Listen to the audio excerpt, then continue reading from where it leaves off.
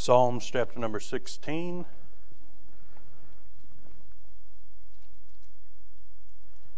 We'll begin reading in verse number 7. I will bless the Lord who hath given me counsel. My reins also instruct me in the night seasons. I have set the Lord always before me, because he is at my right hand. I shall not be moved. Therefore my heart is glad, and my glory rejoiceth. My flesh also shall rest in hope. For thou wilt not leave my soul in hell, neither wilt thou suffer thine Holy One to see corruption. Thou wilt show me the path of life. In thy presence is fullness of joy. At thy right hand there are pleasures forevermore. Now, starting off in verse number 1, Psalm of David.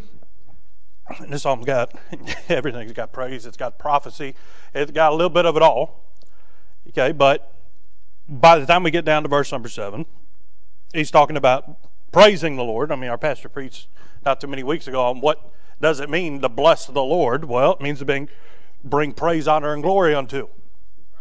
Right? Well, I will bless the Lord who hath given me counsel. God is not a harsh dictator. Right? If you sincerely entreat him, asking him for guidance, he won't smack you down with, a yes or a no. He will counsel thee. He will explain it to where you understand it. A dictator dictates, a counselor counsels. Says, here's what the word says. Here's what the word will say. Here's why the word's right. Right? What was that? That was a little bit of what our pastor just did. The counsel, to make sure, not just here's what's right and wrong, here's why it's right and wrong. Okay, then, the second half of that, my reins also instruct me in the night seasons. Now, I may not admit it every now and then, but I do need to use a dictionary every now and then. Right? Reins threw me off for a second there, Brother Clint. Reins are not reins as in horse reins. Right? That's got a G in it. Right? This one, no, this is different. Reins. Well, literally it's talking about kidneys.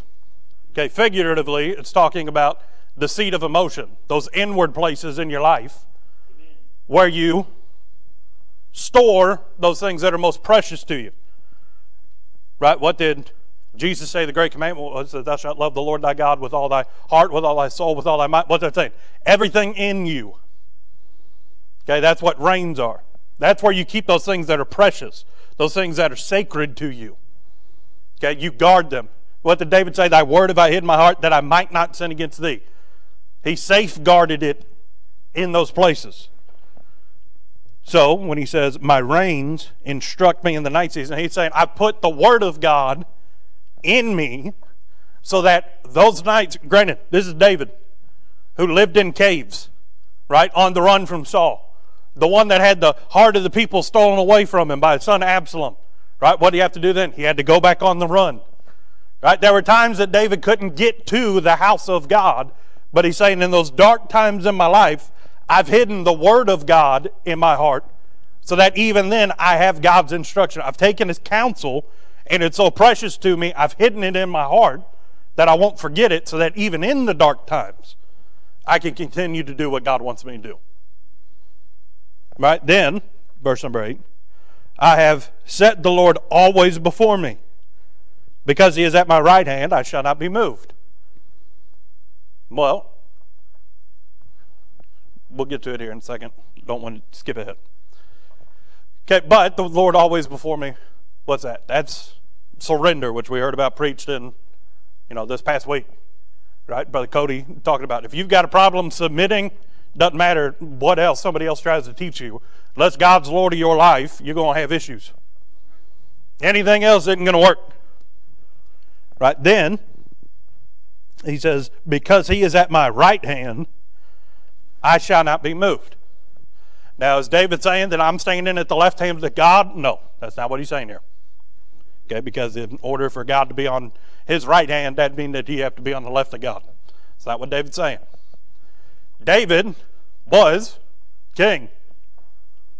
Right? David understood that there are optics to being the king. Okay, people look at the king.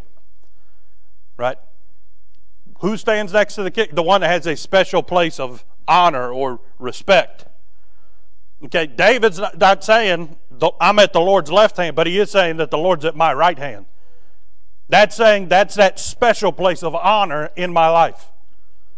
Right? That's where I put the thing that is most sacred to me, that I want to bring glory and attention to, that I want to magnify, that I want to show the rest of the world that this is worth having. Right? So he's saying the Lord's at my right hand. In other words, all he's saying is I've given the Lord the most treasured place in my life. That place that, I give my attention to. That thing that I desire. The thing that I seek after. Why do you think the Lord's always before him? Because David's given him the most special place in his heart to the Lord. He's saying he's always before me because he's the thing that I desire most. That's what he means when he says that the Lord is at my right hand. He's saying I've given the most dignified, the most reserved place. Not to himself. Because the king could have sat on the throne. Right? But no, if he sits on the throne, he had guards. Nobody else could come up to it. Right? In heaven, there are cherubims that guard the throne of God. Right? But the place next to the king, he's saying, I'll even get out of the way to show off the one that I'm giving the right hand to. The one that I'm putting on display. In fact, there have been times throughout history that in order to show utter respect, a king or a monarch, if this is someone that he loves, or someone that has done a great deed for him, someone that may have been a great leader in battle, won a great victory, that the king would, as a sign of respect, allow that one to sit on his throne just for a moment. But he would even yield his own seat to the one that he loved. Well, what's David saying? I got off the throne, and I'm just standing next to what God gave me, and I'm overjoyed at how God's doing a whole lot better job sitting on the throne than I am. He said he's got the most special place in my heart. But then, verse number 9. Okay, therefore my heart is glad, and my glory rejoiceth. My flesh also shall rest in hope. Why is he glad in his heart? Why does his glory rejoice? Because the Lord, in verse number 8, because he's at my right hand, I shall not be moved. Because I've given everything to God, I can't be moved off of what God gave me. Unless God takes it, but then I'm not being moved. The Lord's just redirecting me. Right? He's doing something new. He's doing something different.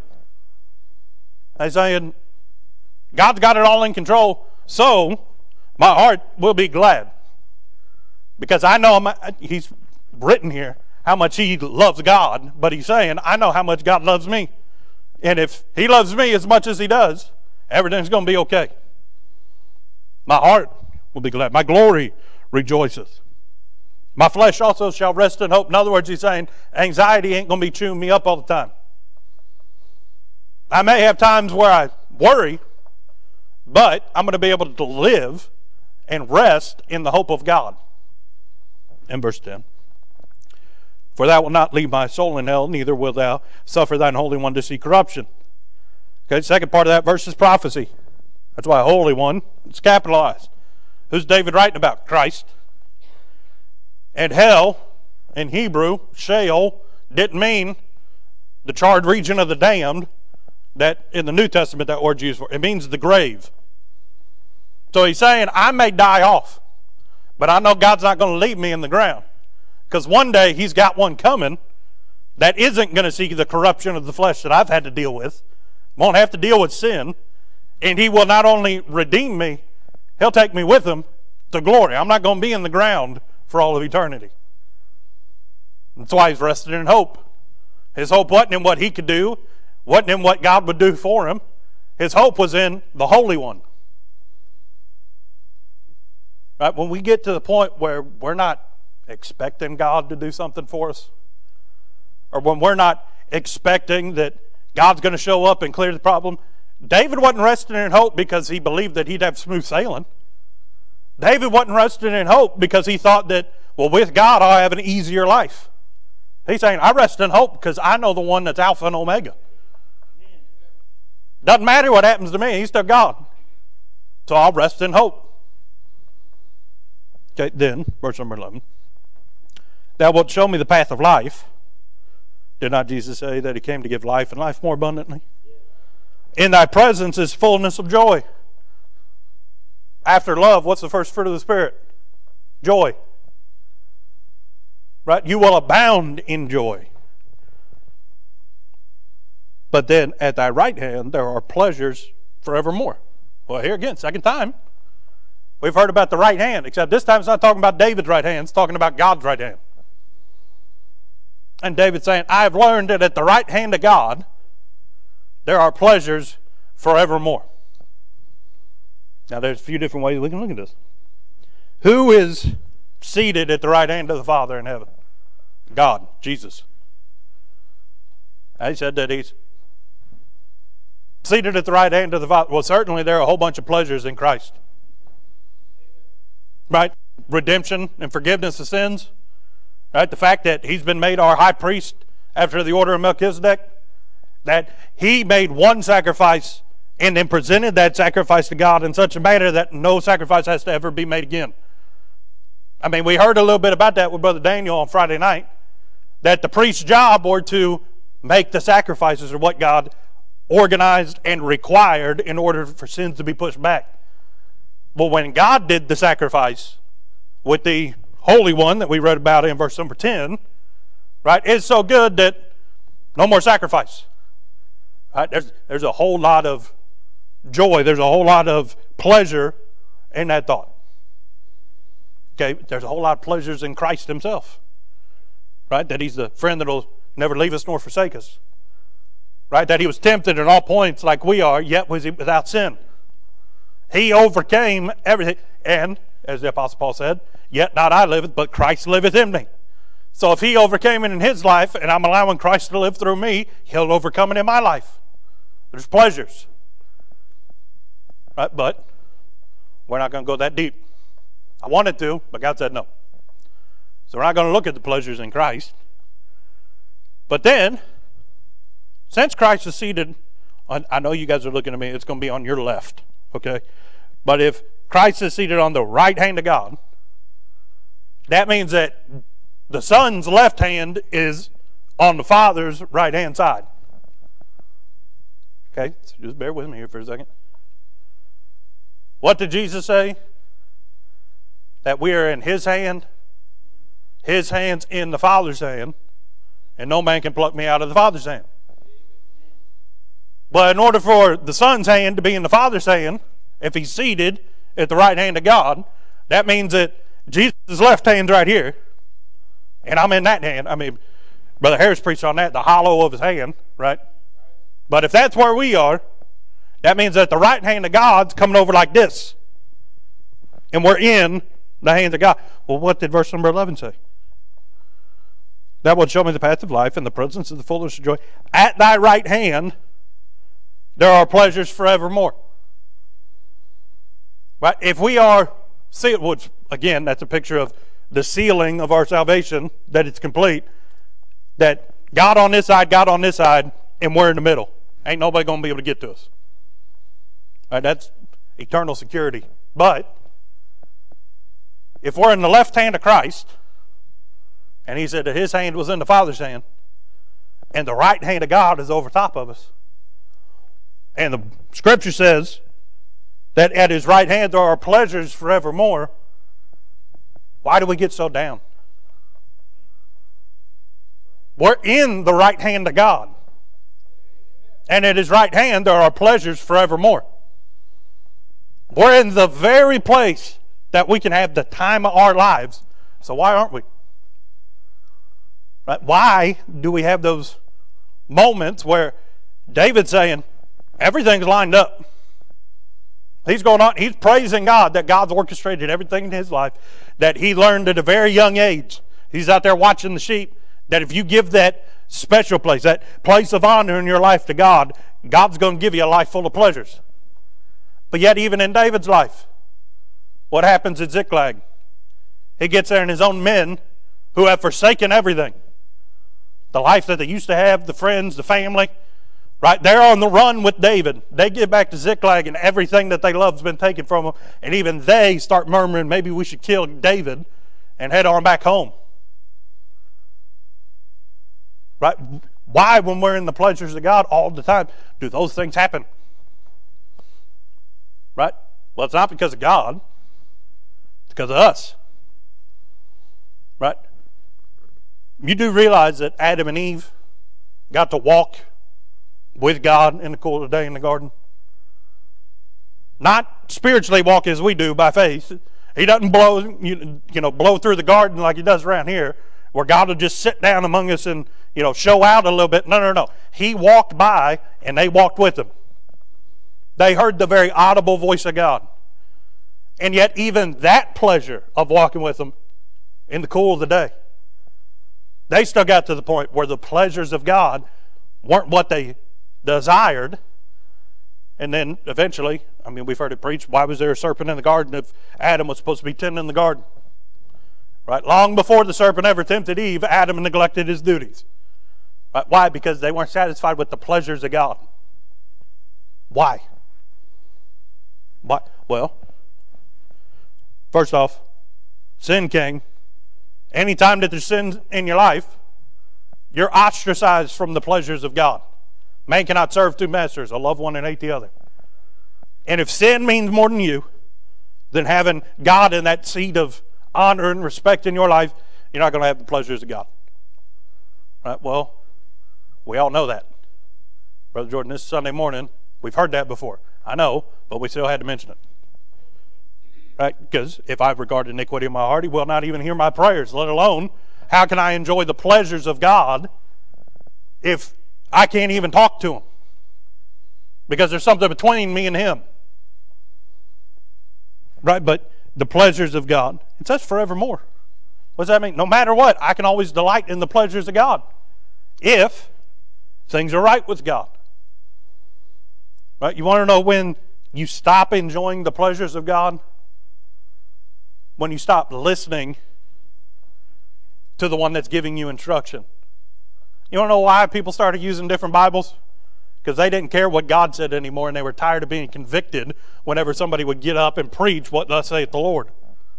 You want to know why people use false versions of the Bible? They can sit there, somebody can teach or preach out of it all day long, and it doesn't bother them where they live. It's not watered down, it's got all the power taken out of it. You know how many times they removed the blood of Jesus Christ in new translations? Yeah, don't have time to get into all of it. But they take out the whole second half of the chapter, the last chapter of the book of Mark. They have Jesus dying on the cross and then end of the story. They left out the resurrection of Jesus. You're telling me that's a God? You telling me that God intended for there to be doubt on whether or not Jesus got up out of the ground? Right? I'm not saying that, people come in and you can't delight in the pleasures of God if you're not in the house of God. Duh. If you're forsaking the assembling of yourselves together as the manner of some is, you're disobeying God. That's sin. We already talked about that. I'm talking about people that come in. They may not do it consciously, but because God doesn't have that place of honor in their life, because God isn't at their right hand, they're not delighting in the pleasures of God's right hand. They sit there and they hear things, and it just rolls in one ear and out the other because they've heard it before and they rejected it before. You can become callous to preaching, where you can sit there and you can amen at the things that you're okay with, and then all of a sudden things will get really quiet. Anybody else ever notice that? I love it. Most of the time it means that people are thinking, right? But there are some people, everybody else may keep shouting, but there's one person and they don't agree, and then they're going to be quiet the rest of the service. Right? Well, what happened? Did God stop being so good between point 1 and point 2? Right? Is the word any less true? No. But why? Because all of a sudden they've realized they got a bird in their saddle and they're trying to decide whether or not they want to get it made right. We talked about it last week. What happened when David was confronted by the man of God and said, "Thou art the man. You're the one that took somebody else's sheep and then killed the guy, the shepherd of the sheep, because you wanted that sheep so badly." As soon as he heard it, what'd he do? He went and he got it made right. Not, oh man, I got to think about this on whether or not I'm really sorry about this. No, immediately.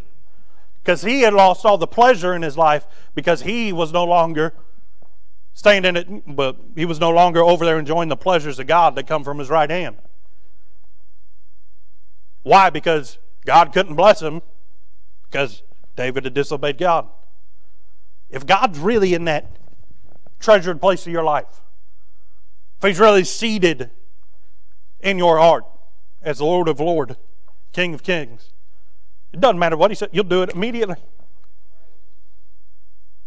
You want to know why so many people, so many Christians, have a life where they have no pleasure, they have no joy, they have no laughter, or mirth as the Bible would call it. Right? They can't delight in the things of God, let alone anything out in the world. You know why? Because they've got a problem just giving everything to God. They've got a problem with when God says jump, you say how high. Well, I may not be able to do much, but if God tells me to jump, I'll jump. I may get a centimeter off the ground, but if he tells me to jump, I'll jump. Right? What was Jonah's problem? All right, Lord, I'll go to Nineveh. Heads in the exact opposite direction. Now, I was going to Nineveh by boat. Nineveh wasn't by the water. Right? He was trying to talk himself out of going. Or you know what? Maybe God wanted me to go there next year. I got something planned already. Well, God didn't say go there now. Well, why else would God tell you to go? Right? God is a God of the present. That's why he's the same yesterday, today, and forever. But it's one thing for him to be Alpha. It's one thing for him to be Omega. But he's always here. That's why today is the day that the Lord has made. Not tomorrow. But if there's fullness of joy in God's presence, if there's pleasure at his right hand forevermore, why would we ever want to move away from the right hand? Think of it like a kitchen faucet, and one of the old ones that didn't turn like the new ones do. Right? If it's got a faucet that goes up and over, you can put the bucket wherever you want to, unless it's underneath of the faucet, it ain't going to get blessed. It ain't going to have pleasure. Right? You could go out and pump an old well all day long, but unless the bucket is out underneath of the spigot, you ain't getting no water. And there's so many people working for the pleasure. It's not in work. It's in obedience. It's not in how much I can give to God. It's in loving and respecting and revering God enough that when he says, I do. And it's not I do sometimes. It's I do either all of it or I'm not doing any of it. Reading the Word of God's not going to do you much good if you already know that you're going to go out and you're going to live a way that God's not proud of, that you're going to go out and you're going to associate with people that God doesn't want you to associate with, and instead of being the salt of the earth and the light of the earth, you're just going to go out and get covered in the mud of the earth. You can sit there and read all that. You're not going to get spiritual blessing out of that. Why? Because you know that there's business that needs to take place with God that hadn't taken place already. I mean, are we not supposed to do all things as unto Christ? You know what that means? You're supposed to do it as if Christ asked you to. You want to know why so many Christians have bad testimony? They don't live the things to Christ that Christ asked them to live. How are they going to look at somebody else and say, I'm going to do it to them like I would unto Christ? Well, that means you're going to treat them like garbage. Because that's how most of us treat Christ throughout the week. Right? David, he's not saying that every day was perfect. But when he was right with God, there were pleasures every day. There was joy. He may have been in a cave, but he had God with him. Right? Why do so many people forsake the pleasures of God? Why do they get to that point where they could take God or leave God? I mean, I thank Him for saving me, but really don't need Him until, time comes for me to die and I need to go to heaven. You say, that's not the case. Well, people may not say that because they know better. Right? They don't want to get looked at funny. But if you look at the story and the testimony of their life, that's what they're saying. I'll show up every now and then. I'll show up when we're having church. But I'm not going to have personal devotion. I'm not going to do something outside the church that would benefit the church because I just want to come up or show up, get in on it, and then get out. Go back to what I was doing. That's why they have no pleasure in life. The old adage, everything that they bite into, it turns into ash in their mouth. Right, that was, who was it? Oh yeah, King Midas. He wished that everything that he touched turned to gold. Well, that included all the food that he ate. As soon as it touched his lips or it touched his tongue, it turned to gold. Couldn't eat it.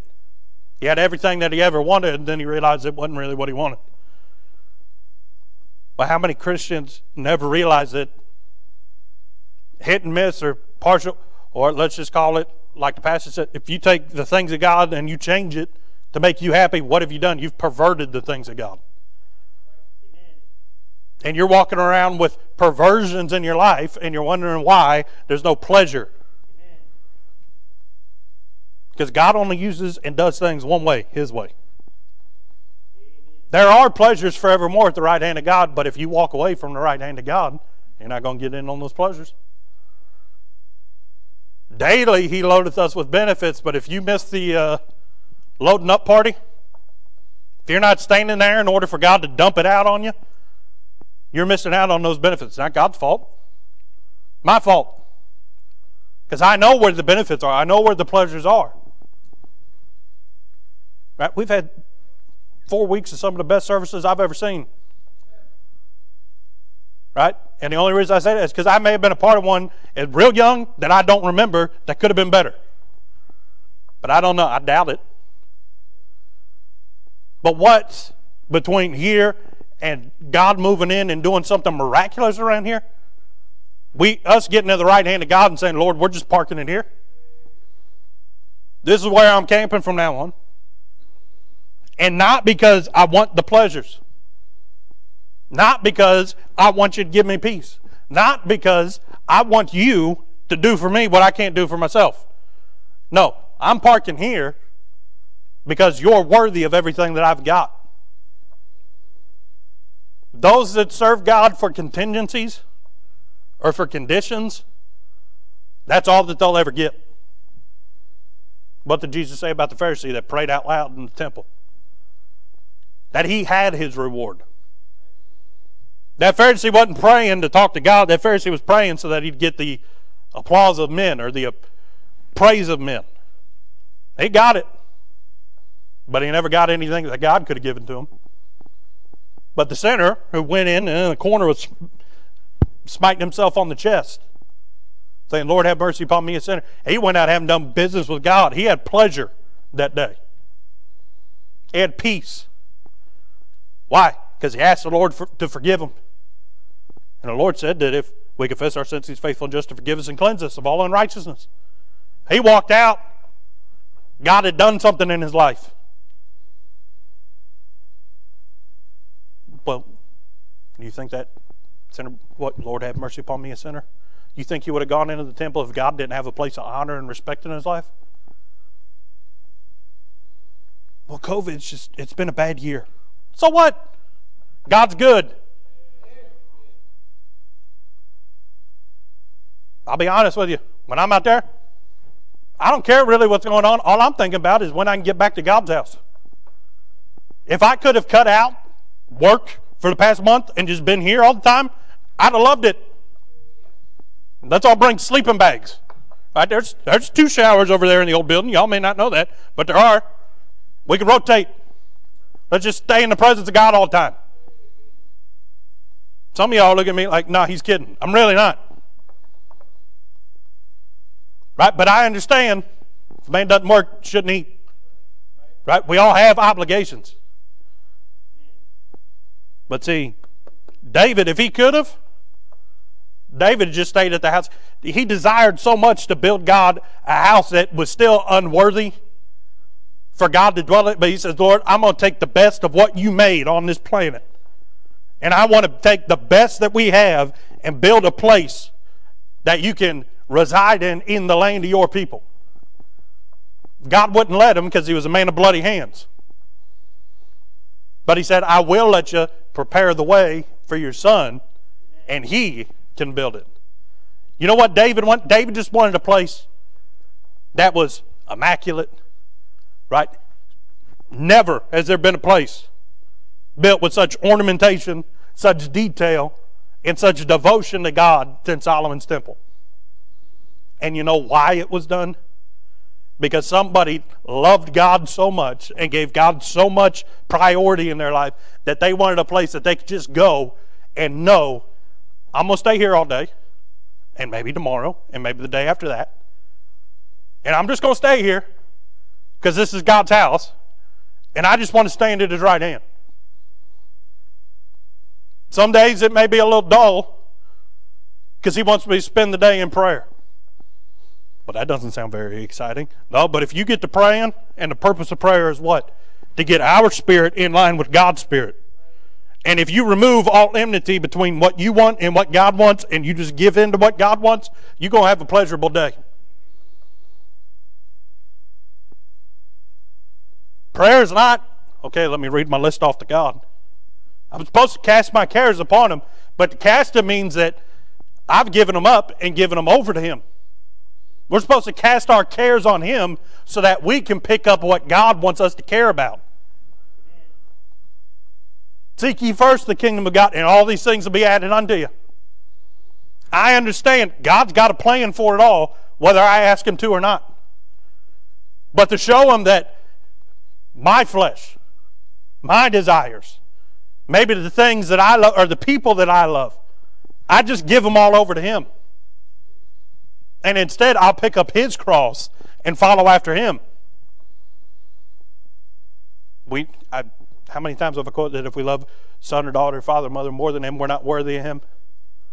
Well, how many times when we bow down to pray, are we praying for things that we love more than we're praying for the things that God loves?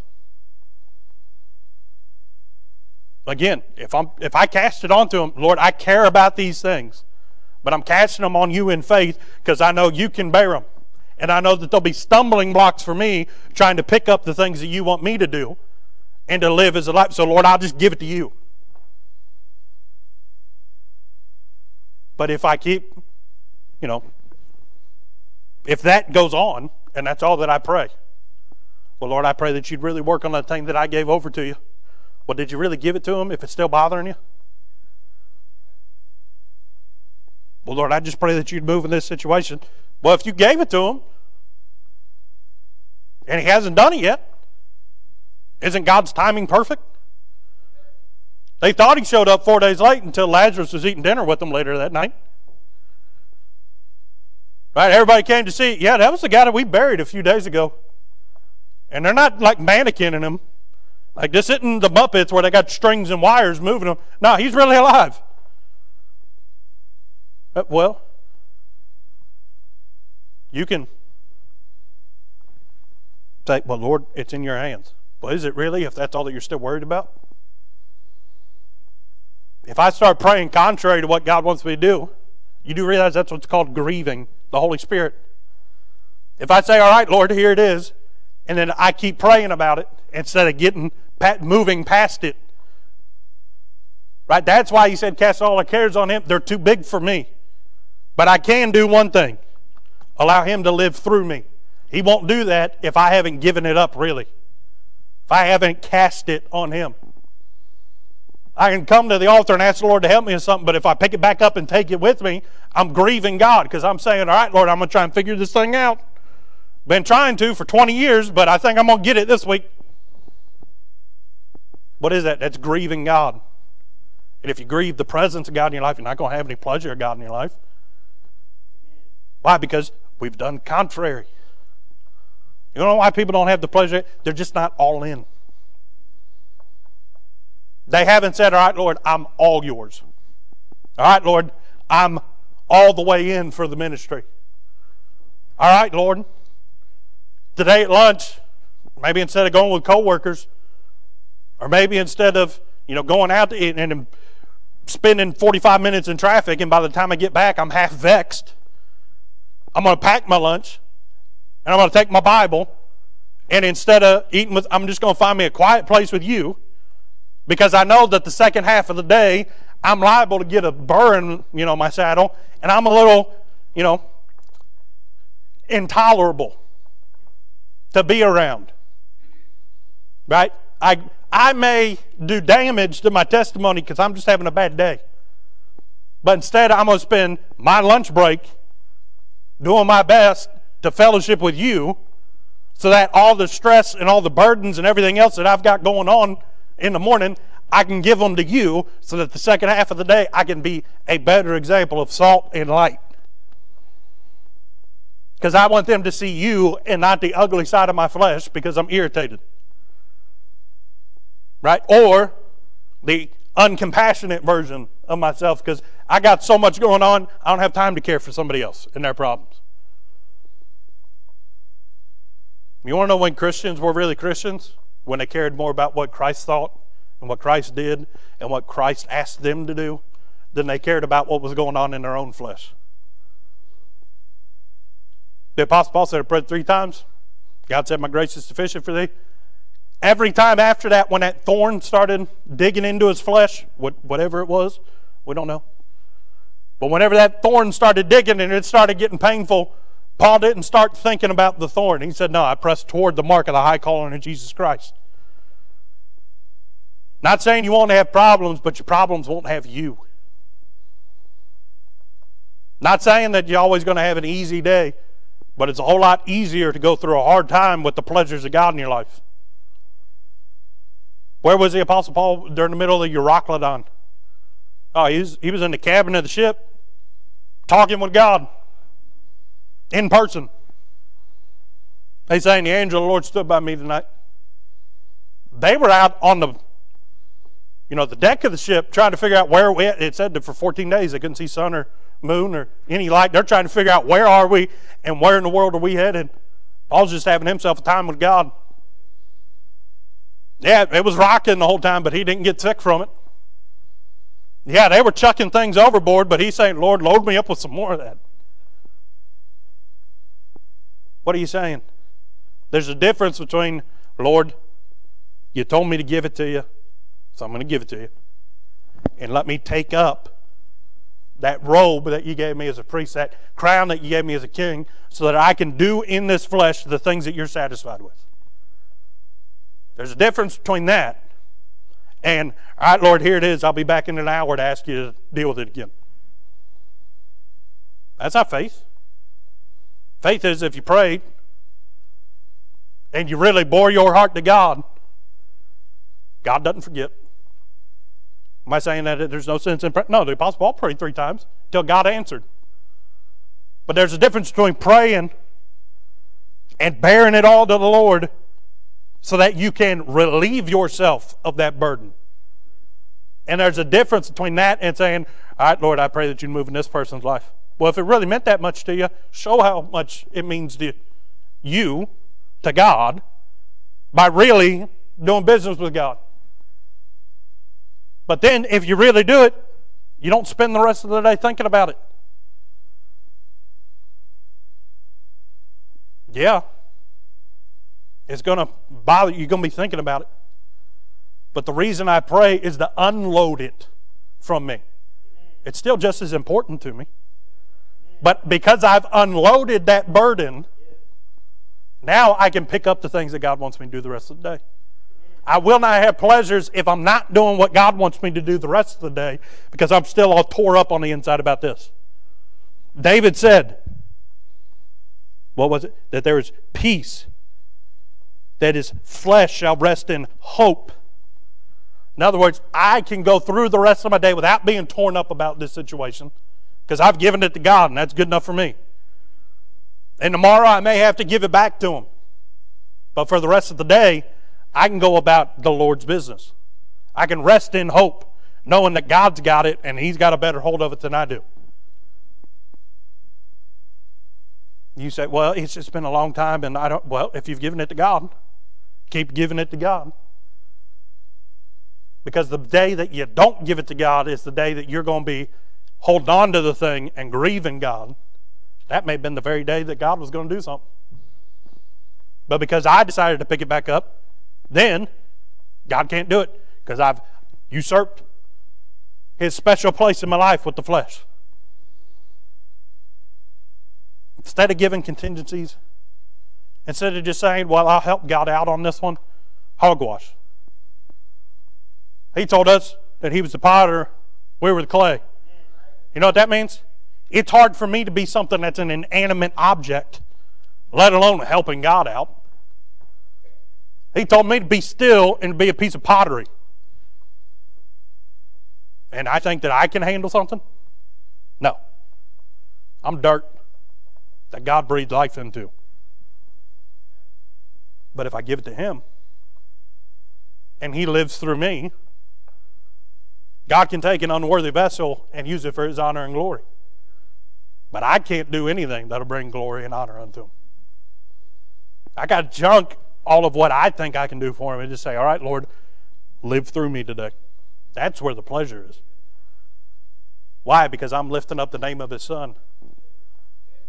And when the Son's lifted up, he draws all men unto him.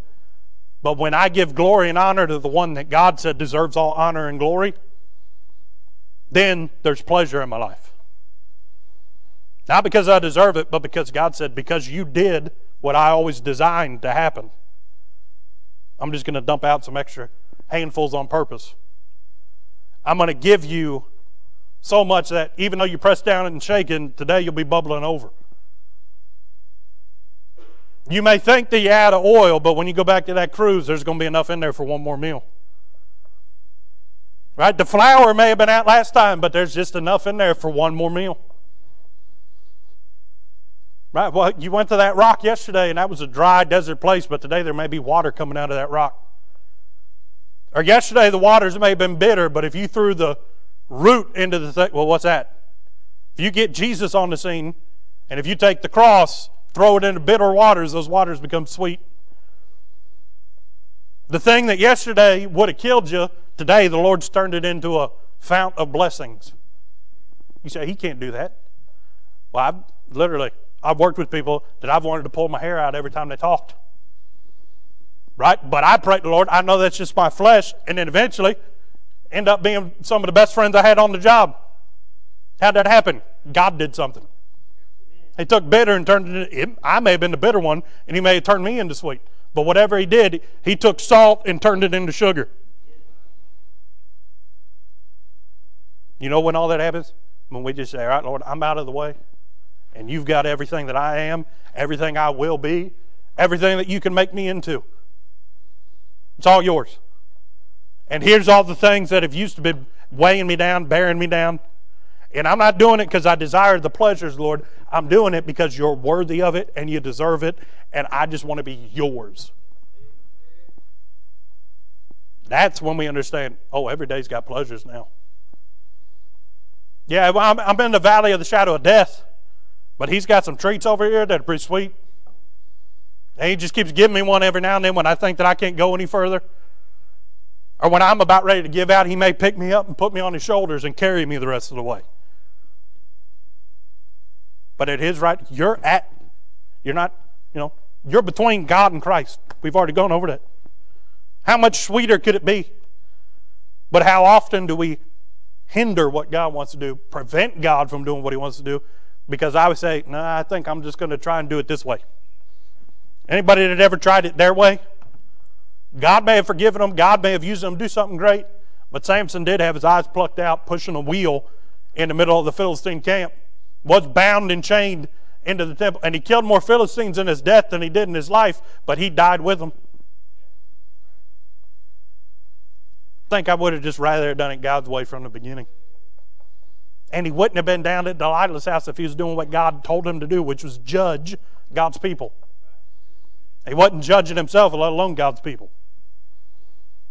There's a whole handful of pleasures. But so many of us miss out because we just don't want to allow our life to be a pleasure unto God. If you enjoyed today's broadcast, head on over to your app store and download the IBC Florence app today, where we have our music, sermons, videos, devotions, and much more. And as always, thanks for listening.